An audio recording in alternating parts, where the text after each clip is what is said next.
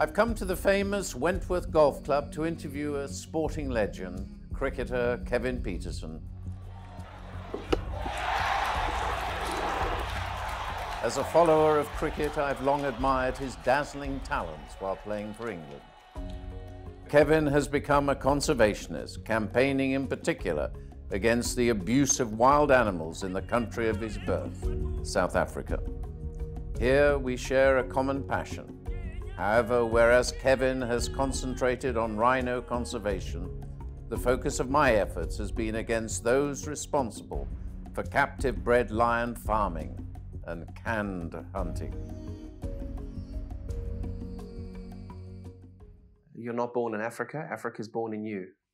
And it is so true. Every time I go back to Africa, as soon as I get off the aeroplane, you could take me on an aeroplane, you could blindfold me, and I would always know the smell of Africa when I get off that aeroplane. And I think as an African kid, as a man of the soil, or a boy of the soil, you appreciate what's in the country. You understand the significance that certain areas of Africa resemble and what they stand for and how important they are. I cannot tell you how many people approach me now to speak to me about conservation and not about cricket. I mean, it's amazing. The change has been fabulous.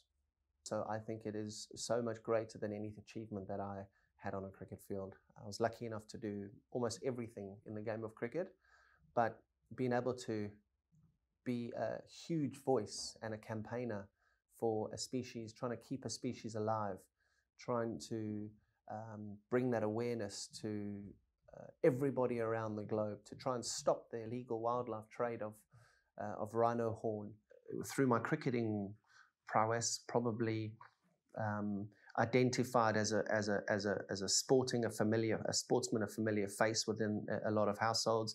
But I think being able to shift into a different world of conservation, a different world where people love animals, has been something that we are incredibly proud of. I'm incredibly proud of.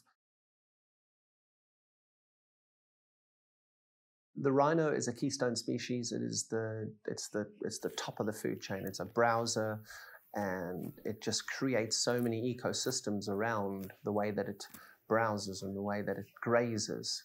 And when you look at it from that perspective, if you take away that species, what is Africa without one of the big five? What is the world without one of the big five? And so that's why the rhino means so much to me. It's critically endangered. There's only 16, 17, 18,000 left in the place where I have my home in Africa. There's only 3,500 left. So, I mean, in terms of national parks, the numbers are diminishing. There are private people who own their own private stocks, which the numbers are what the numbers are. But it costs such a lot of money to look after them. I mean, you could give away a rhino now. I found out the significance and the magnitude of how big the issue was in 2013 when I went on a rhino experience, a darting experience with a couple of good friends of mine in South Africa. I just finished with England and I went back to South Africa to go and play in a cricket game for these guys, a benefit cricket game, a charity cricket game. And at the end of that charity experience was a trip to a couple of the guys' lodges. And we went on a rhino microchipping experience where you chip the horn, you put it in there for tracking purposes, and if it is poached, you can then track the horn back to where the culprit is.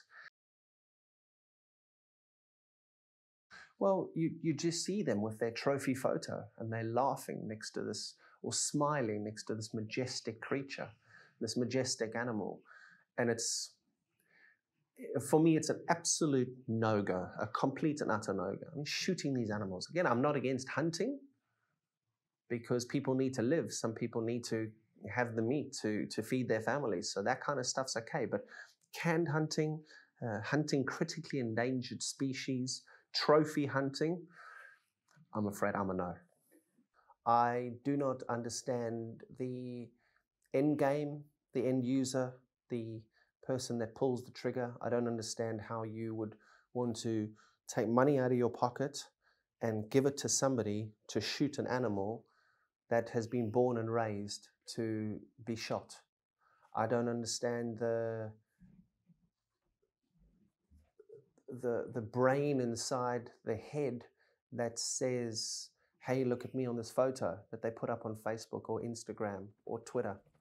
In terms of canned lion hunting, there must be farms, or I know I've seen your social media work where there are farms. So I mean, that's quite easy to hopefully gain momentum in trying to get those closed. Whereas I think our stuff in the wilds of Africa, where animals are being poached, they're not on farms, they're not being bred to be killed. So I think it is different. And so I actually think that the canned lion hunting trend is something that can be stopped and should be stopped. You just have to have a look at what's happening in the canned lion hunting space to wild lions now. People are killing animals in the Kruger National Park at the moment. They are poisoning those animals. The vultures go down, they kill a whole load of vultures. The lions go down, the poison kills the lion. They start taking the paws and the heads off the lion, the teeth of the lion, and start selling those. So unfortunately, these horrible people are seeing so much financial gain from killing these animals that it's going to take a lot of amazing people to constantly keep banging that drum to save our animals.